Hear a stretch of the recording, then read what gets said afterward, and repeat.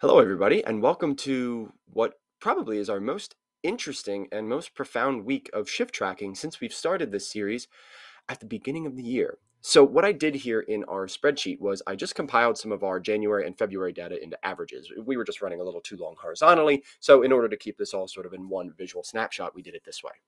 Now, we are going to be doing some of our statistics in reverse order today, and that's because we have a single data point on here that for the first time all year has reversed its course and has reversed its course along the lines of what many people are talking about on the national media outlets as far as home prices. Now, when you start to listen to these national news media outlets, one of the things that they do, and it's no fault of their own, but they're aggregating national data.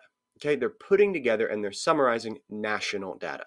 And that takes the mountains, the beach towns, the resort towns, the vacation towns, the suburbs, the cities. They're taking all of that and they're just kind of jamming it all together and then trying to make some assertion that, hey, this is, what it is. And there's nothing wrong with that to do a media show when you need to sell ad space and when you need to get viewers. But I have no sponsors. I have no media outlets to support. So for me, the only reason I like to actually take a look at this data and do it in the hyper local fashion that we're doing is because I'm actively selling and I need my buyers and I need my sellers to understand in real time what's going on in what's probably one of the most confusing and challenging real estate markets we've had in 10 years. Okay. So let's jump into what we're looking at today. And again, I told you we're going to start from the bottom up. And you can see that we have, for the first time since the beginning of the year, we now have a median list price, the price of your median home that's sold, average home that's sold, went up. The prices have gone up. And they have not gone up due to some artificial lending practice or anything like that back in 2008. This is just good old-fashioned market economics. The supply is low and the demand is fairly steady. Therefore, prices increase. This is 101 econ, okay? Now, as we look at this, 319. Now, our averages in January about 312. February, they even dipped a little bit, 311. And that was kind of that slowing of the market. But then once our spring market's picking up, we're now at 319.9. So from the week prior at 315, we've had a $4,900 increase in the median list price. That is not insignificant. That is significant, I should say. We don't need a double negative here. That is significant, right? So many of my buyers had said, I'll wait till the prices come down. I'll wait till things start to cool off a little bit, and then I'll start to, actually jump in the market. Well, my problem is the interest rates never came down. Right, they're still up in the high sixes, low sevens. I mean, the Fed just spoke this week. I'll get an update from my lender about what the specifics of that were, but they're still up there. We saw prices go up even without them coming down, without the interest rates coming down. So here's my concern. If you're a buyer right now and you are still considering purchasing, but you're waiting for prices to come down, I just don't see that it's bearing itself out in the market just from the data. Okay. Two, when you do go to finally buy, let's say maybe 18 months from now, maybe the interest rates have come down from 7.1 for a conventional loan down to maybe like a 5.8 or something like that, or a 5.3 for a conventional loan, which would be a great drop. I'd refinance my mortgage if they came down that much, right? But if that happens, what at the same time is happening to the price? Now, interest rate generally means more than price, but there's limits to that, right? Our interest rates aren't going to come down all that much, right? We're not going to see them in the threes again. We're just not. So if you're waiting for that, just stop. They're not happening, okay? You need to reorient your budget personally to understand that housing is going to be a little bit more of your monthly income's cost than it was before. You just need to understand that. You can't just keep hoping for it to come down lower than it was, okay? But that price increase is going to jump significantly. A lot of people are sitting on a lot of equity in their homes if they did have them, for the past period of time. And yeah, they're going to bite the bullet on the interest rate at some point, but they're going to be able to offer over what they probably need to, right? They're going to offer more than they should. And again, this conversation about offering more than they should, it's not just price. It's the inspection contingencies that you're going to waive and the ability for you to negotiate those inspection repairs. That's going to be a cost. Your appraisal gap coverage, right? Most of these offers are going over asking price. At least the good agents are pricing, at market and then allowing the bidding war for people to purchase emotionally and for that price to rise up. You're going to be covering money in appraisal gap coverages, which increases the total cost of the transaction.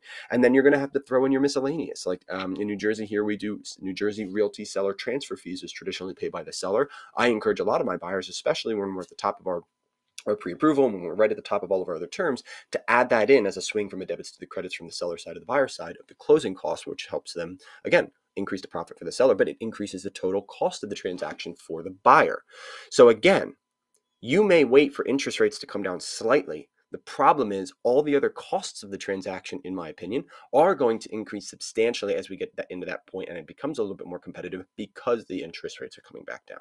So that's the little concern here. So just real quick, going into our couple data points, so we know that median list price is at the highest that it's been. Okay, the other two categories at the highest they've been, new listings, pending, the ones that went under contract, no surprise, that's the highest that it's been. We're here into the spring market, and the closed column is the highest that it's ever been at 327. So we had 349 that went pending or went under contract. We had 327 that were closed. And again, we're hoping to see, okay, if those are the pendings and closed numbers, we'd love to see that the new listings that came on market this week were higher than that, right? To help replenish some of this inventory. Was it? No, of course it wasn't. It was low. It wasn't the lowest that it's been, but it was fairly low. It was only at 263 for the new active listings. So again, 263 new listings, and then a 349 went under contract. That's a huge gap that's still eating away at that total available active listings. And that's what we see in the total active listings column, and that's what we see in the volume column. Our total active listings are at 1180. January's average was 1501. February's average was 1359. This past week was 1180. Okay, so that is by far the lowest that it has been since we've started tracking this at the beginning of the year. And obviously volume, which is a corollary, very linear equation basically with the total active listings, that's at its lowest that it's been too. And the final one, which is a little bit of an odd one, but makes kind of sense, price reductions are at an all-time low because sellers don't need to reduce. Things are going very quickly and they're going for top dollar. They have no need to price reduce. So what are we starting to see a little bit going forward here? Probably more of the same. Now, I'm very interested to hear what the Fed does this week with some of the rates and what they're meeting with and things like that. So let's keep an eye out on that. It could be an up, it could be a down, it could be a kind of a net neutral if they don't really change them all that much. But what I am starting to see on the streets, if you were, when we're offering and when we're putting these listings on, is it is a feeding frenzy. It's very fast. It's very quick on market. Get your offers in. Go out and see the property ASAP. I mean, that is a necessity. And then for the sellers, I'm bracing them. I'm saying, be ready. We try and list our properties maybe Wednesday, Thursday of the week. We try and make that first weekend really kind of the bonanza. And I told a seller, we just went over and took some listing photos yesterday. I told him, be ready. This first kind of week, these first 3 to 5 days, it's going to be a lot. And luckily, they're not staying in the house currently. So it's going to be basically a vacant go-and show.